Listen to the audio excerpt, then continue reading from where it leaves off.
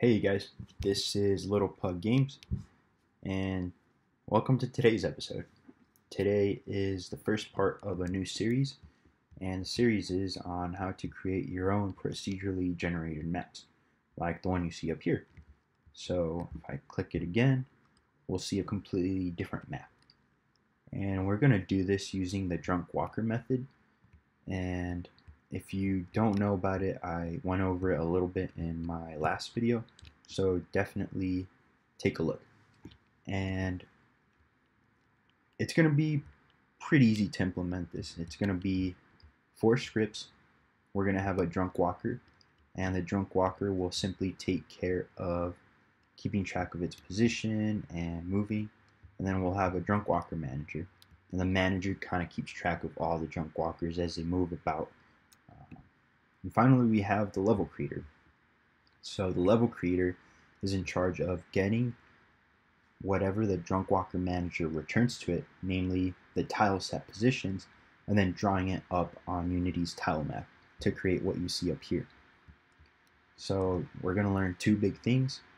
One is we're going to learn about how to actually implement the drunk walker algorithm, and then 2, how to use Unity's tile map to create that map onto and place it onto Unity. So today we're going to create 3 of those scripts, and in the next episode we'll go over how to actually get those tile map positions and use Unity's tile map to create this level that you see out here. So without further ado, let's start, you guys. So we're gonna do this in Dungeon Creation Tut, and I pre-made the classes. So drunk walker manager, and the level creation data. So let's head over to Visual Studios and go over these really quick. So we're gonna start with level creation data, and I'm doing this in a little different way. So I created these classes beforehand, and I'm just gonna explain the code as we go along the class. So first things first is level creation data. We want it to be an asset. So when you right click on Unity, you can see a little create button, and we'll be able to use that create button to create this level creation data. And it's going to have 2 simple things for now: the number of walkers and the number of iterations. So if in your game you have different levels that use different number of walkers, different number of iterations, this will be able to take care of that. So with that, this class is done, basically. We'll add to it more in the next episode, but this is what we need for now. Next, we'll go to the drunk walker. Let's go to drunk walker really quick and go over what we need here. So we're gonna create a property called position, and the drunk walker needs to keep track of its own position. So property, it's a vector2 integer, and that's it. So one other thing to notice is this is not a mono behavior, it's just a class. So in the start method, we're just going to set it to some position that we give it, probably 0, vector2 int 0. And then we're going to create a move method. So it's not filled in yet, because we need to go to the drunk walker manager to create some of these things like direction. Let's go to the drunk walker manager really quickly and start with this. So first things first is we need to set some kind of directions for the drunk walkers to move in. In our case, it's going to be north, east, south, and west. So in your game, it might be different. So change this according to what you want to do. You might add more directions like northeast, north, or northwest, etc., etc. So that's where we need direction. The next thing we want to do is create a dictionary that maps direction to a movement type. So if you see up here, in direction north, we set it to a vector2 up. And if you notice, it's vector2 int 0, 1. So x 0, 1, and a y of 1, so up. And, oh, stop. Whoops, caught a little mistake. This is supposed to be down. I'll change it right now. But yeah, so direction south would be vector2int down. So I'll change that right now. Let me go over the whole class first. All right, so the next thing we want to do is create a method called createMap. This will take the level creation data that we just created and it'll start to create a map. So we'll initialize a couple values first. We need to know the number of drunk walkers that we're going to create, and we get that in level data. And we also need to keep track of the positions we visited. So each drunk walker will move on its own. So this manager will keep track of those positions. The next thing we want to do is basically fill in our drunk walker list.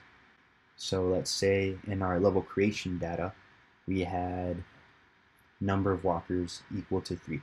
So we're just going to fill that list in with 3 walkers.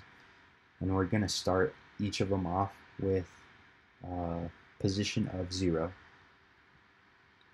Next, we're going to iterate over the number of iterations that we have in our level data. So if you think about it, let's say we have 60 iterations.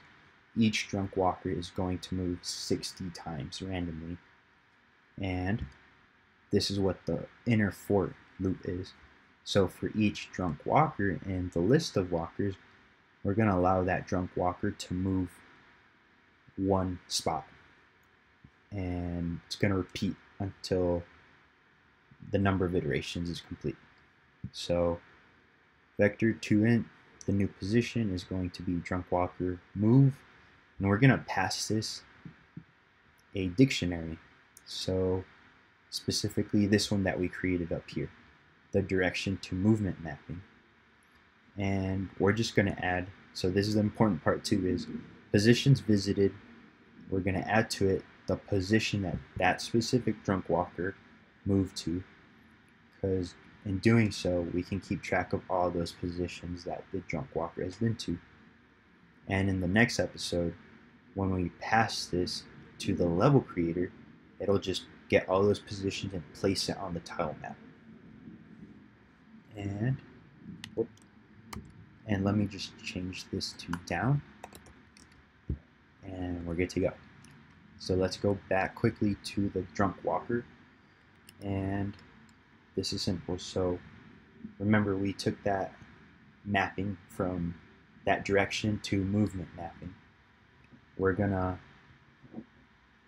randomly choose one of those directions. So remember, this is a drunk walker, so he doesn't know where he's going. He's just going to choose a random direction and move there. So 0 to whatever the count of this dictionary.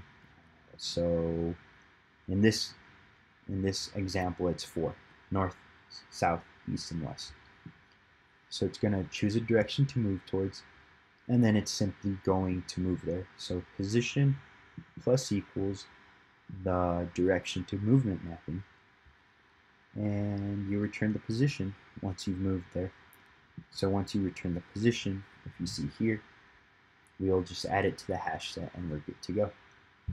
So this is the first part of this series, and here's a question for you guys.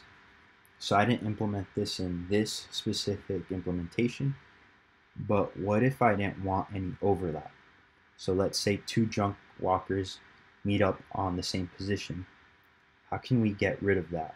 So that code, I would assume, might go somewhere in here. So think about that. That's an interesting question. We could have something in our level creation data like public bool overlap allowed.